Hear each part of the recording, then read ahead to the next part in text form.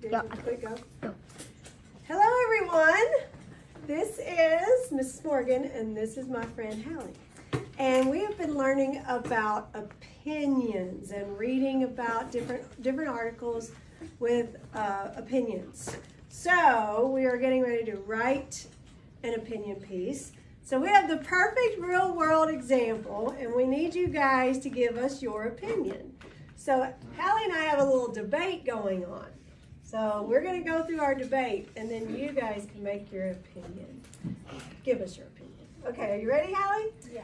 I had a really bad experience last week. I was sick here at school, and I threw up. And I threw up in the garbage can in my classroom. I've been teaching for 28 years. I have never thrown up in school, and now I have. So I threw up in the garbage can. I threw up in front of kindergartners. I threw up in front of my second graders, who will probably always remember their second grade teacher because I threw up in the garbage can. But I got it all over myself. Well, my head was in the garbage can. Well, you didn't get thrown up on your hair. No, I didn't. Where'd you get thrown up on? My clothes, and I had to change my shirt. You had to change? Oh, okay. Well, my team teacher had to take all my students out of my class.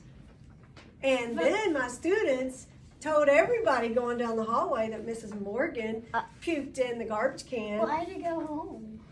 Oh, so there you have it. That was at the end of the day. Mine was in the middle of the day, after lunch. Oh. And it was red. Oh, mine was not red. Mine was like gross yellow. Ew. So, what do you guys think? Does Miss Morgan have the worst puke story ever? Or does Hallie have the worst school puke story ever? Let us know.